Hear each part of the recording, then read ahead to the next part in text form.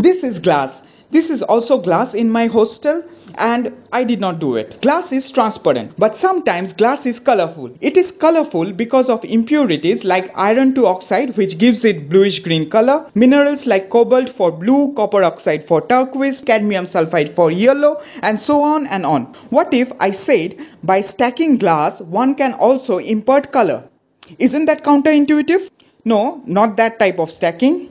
Stacking means adding glass with different refractive index and nanometer thickness by spin coating, dip coating, or by physical vapor deposition. Now, refractive index means is the ratio of speed of light through the vacuum to the speed of light through the optical medium. Having alternative different refractive index causes the phenomenon of constructive and destructive interference. You can see particular light being reflected and rest of the light is being transmitted, importing color. So next time when you see a colored glass, remember the world is colorful.